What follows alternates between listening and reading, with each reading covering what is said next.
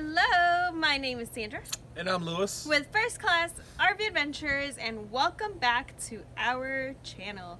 We are so excited to spend a few minutes with you today just to talk a little bit about the fear that most people have dumping their black tank. Surviving the black tank dump. So, want to get us started? He's the professional. The number one tip that we're going to give you guys today is picking your TP.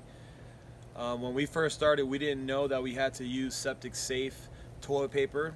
At a lot of RV resource stores like Camping World and stores like that, they will have specifically RV toilet paper. Now, you don't necessarily have to buy their RV toilet paper, but if you go to Walmart, any other superstore or anything like that, you will find septic safe toilet paper. And a good way to test that toilet paper is to... The best way, that we have learned, it actually was from where we purchased our RV in their little store. She said you grab a cup and you put like a couple pieces in there, you know, a couple of the pieces sheets. Of TP. I forgot what they're called, plies or something? Plies, sheets. You take a few, put them in water, and see how quickly they disintegrate, because that's what makes it safe for the RV plumbing, that it disintegrates into basically nothing. So that is the test that we do, and we personally have found that we like Scott's the most. Scott's septic safe one, but you know, it's all preference on what you like. But Scott's for us is less expensive than buying the specifically RV one, I and guess. we could buy it in bigger bulks too. Yes, it's not just a couple, like a set of 4 normally is what they come in. Right. So that's what we get, but there's other ones out there that say septic safe. Just test it out to make sure it's not a marketing thing of theirs, that it really is septic safe, because this plumbing is not like your house plumbing, so you want to make sure you do not clog up and have another mess to deal with in RV life. Tip number 2 for today is going to be to flush your black tank first. All right, I got a little rhyme for mine, and it's black is in the back. Okay, so where my 2 valves are, my back one is for my black tank. And Sandra kept dumping the wrong tank when we first started, so I came up with a little nursery rhyme that she could remember easy enough. And to this day, she hasn't really dumped the black tank until the other day, where she was like, I need to learn this. After 27 months, I finally want to know how to dump my tank. So we taught her that. But definitely dump your black tank first. That way, you know, once your black is gone through the hose, you could actually dump your gray, and your gray will push any remnants of any black tank waste left behind. So that's an excellent tip for number 2. Yes, and something that I recently learned, the official name is the Geo method, and I know the Chicories have a really good video out there about that. But basically that's what I did the other day when he taught me how to hook up and do it myself. Basically is flush the black, flush the gray, and then I closed the black valve and I filled it up with the no fuzz faucet. That not every RV has it, but if yours doesn't have it, you can actually find a video on how to install one.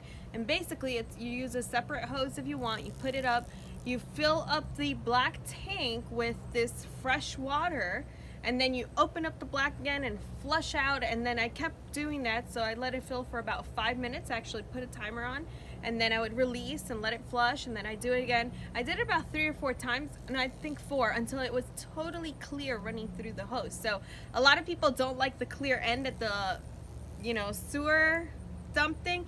We like it because we like to see when it's running clear. We're weird. I mean, we don't sit there and stare at it, but we know when it's running clear, we are good to go. So right, it's not another thing you want to keep in mind with these dumps and flushing and all that, they're gravity fed, right? So if you don't have a flush, what we recommend to do is just to fill up your black or gray until it reaches the top. I know that sounds cuckoo, but literally it's good. if you do that, and if you do it after some travel time, you will get all that stuff all nice and, you know, stirred up, real juicy and fresh, right? That way it will actually drain out of there a lot quicker and faster. When we first started RVing, we didn't know that it was gravity fed, and we would just keep our valves open while we were hooked up. And eventually some particles got in the way of my valves where they won't close all the way. All right, so keep that in mind if you guys are out there, first time RVers. Yes. Enzymes. So this is something that you can look up a natural way on Pinterest. You could just type in natural enzymes for my RV toilet and they'll pop up a bunch of things. Or you could buy the ones that are already, they have them at Walmart or RV stores. They're little packs or some are bottled. You basically just dump that after you've dumped everything, and those enzymes eat away anything because you're not inside your tank scrubbing it, you know, physically. So these enzymes help with that. That way it prevents odors from coming back into the RV when you open up the tanks to flush. So that is something. And then the other thing that we like to do that we learned recently is to put a little bit, like a cap full of fabric softener. Yes, for the laundry, you put that a little bit in there, and it actually does help because when you're driving around, it's like he said, you know, with the travel and the movement, it's flushing around in there. Stirring the pot. Stirring the pot, yes. So enzymes and softener. Other thing is we have 2 bathrooms, so I'll let you take this one. Yes, we have 2 bathrooms, and our back bathroom does not have a fuss flush. Try to say that 10 times. Fuss flush. Yeah, that ain't gonna work. So it doesn't have a fuss flush. So fuss flush. So what we have to do is literally hand a hose with this device at the end where looks interesting. It goes down in the sewer in the toilet, and it acts like a fuss flush, whereas it sprays in different directions and it rinses out the pipe. But we do the same thing. We just fill it up, you know, Geo method. We fill it up. Oh look, the dump's going by. Now that's funny. Oh, that's funny. Honey wagon. The honey wagon. So yeah, we fill up the back black tank just like we do the front tank, except we just do it with a hose through the window, and it works just like the fuss flush, and fuss flush. That's how we clean the back bathroom. A lot of people don't have 2 bathrooms, so you're not gonna know what the heck I'm talking about, but if you do, that's what he's talking about. This is for you. I want to share one of our black tank stories, the most memorable one to date. After being on the road for 28 months, is we happen to have our sewer in our front yard versus in our backyard like it normally is.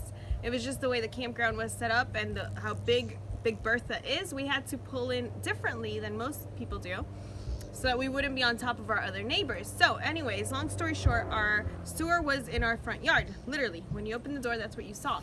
And this particular park had this, like, the septic system right in between the rigs. In between every 2 rigs, there was actually a septic system. And then it had this little wand thing that would pop up when it was time to dump it. So the maintenance guys would come and dump it. Well, the day we were leaving, they had not dumped it yet, and Lewis had not even realized that it was full, because that's not really our job. We weren't used to that.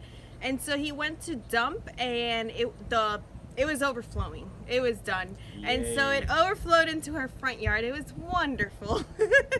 We had all our sewage outside. It stunk horribly. Our mat had to go in the trash. So that's our most memorable black tank story. If you have one, we would love to hear about it below, because everybody has a black tank story. And that's just one of them. We have quite a few.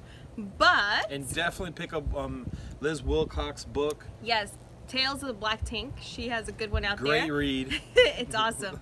And some of our friends are in there. Jessica and Robert from Exploring the Local Life, Kelly Wimp. So check that out. Definitely a good read.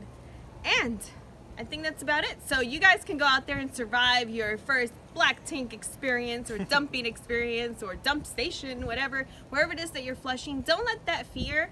I know it sounds crazy, like, oh, I gotta dump my stuff, but you know what? At the end of the day, it is nice to travel with your own toilet versus having to use public restrooms. So whoop, whoop. I think the hashtag winning. Yeah, the pros outweigh the cons, and once you learn it, it's really not that bad. You put on gloves. Did we mention the gloves?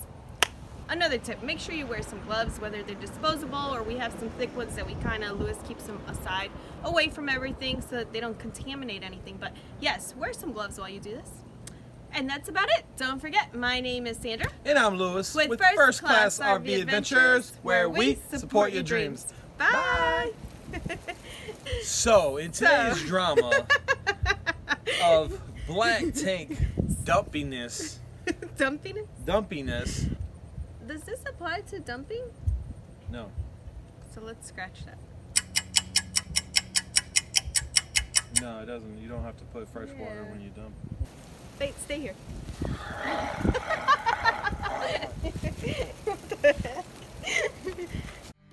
Yeah. Yeah, first class RV adventures. First class RV adventures. You gotta go one day soon and visit First Class RV Adventures.